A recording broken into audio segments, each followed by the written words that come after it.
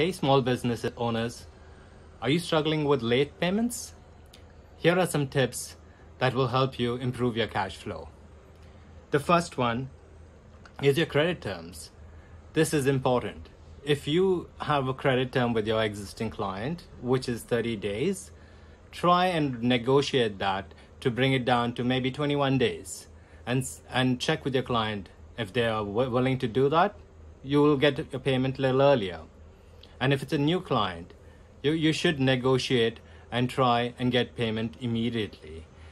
Try not to give too many credit terms unless there are specific terms that you need to abide by, but work towards getting payment sooner.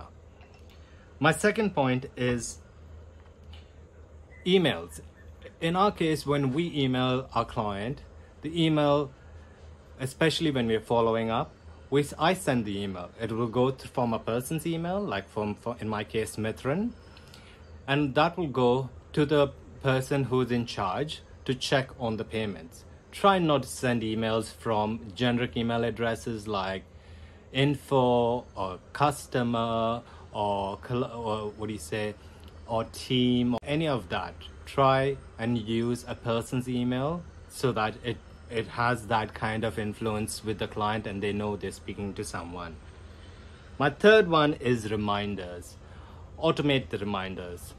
Most billing softwares have a reminder built in, and if you do use the billing software, use the first 2 reminders automated so that you don't have to spend time, and you reduce that time by having that automated. After the 2 reminders, my 4th tip is you need to try and contact a person. Try and contact the project lead on the client side so that these are the people who have the influence as well as the relationship with the organization. So as a small business, contact that person and check what is the delay, or if there's something that needs to be facilitated to get the payment faster. So here are my 4 tips to help small businesses improve their payment terms and try to get better cash into the system sooner. Thank you.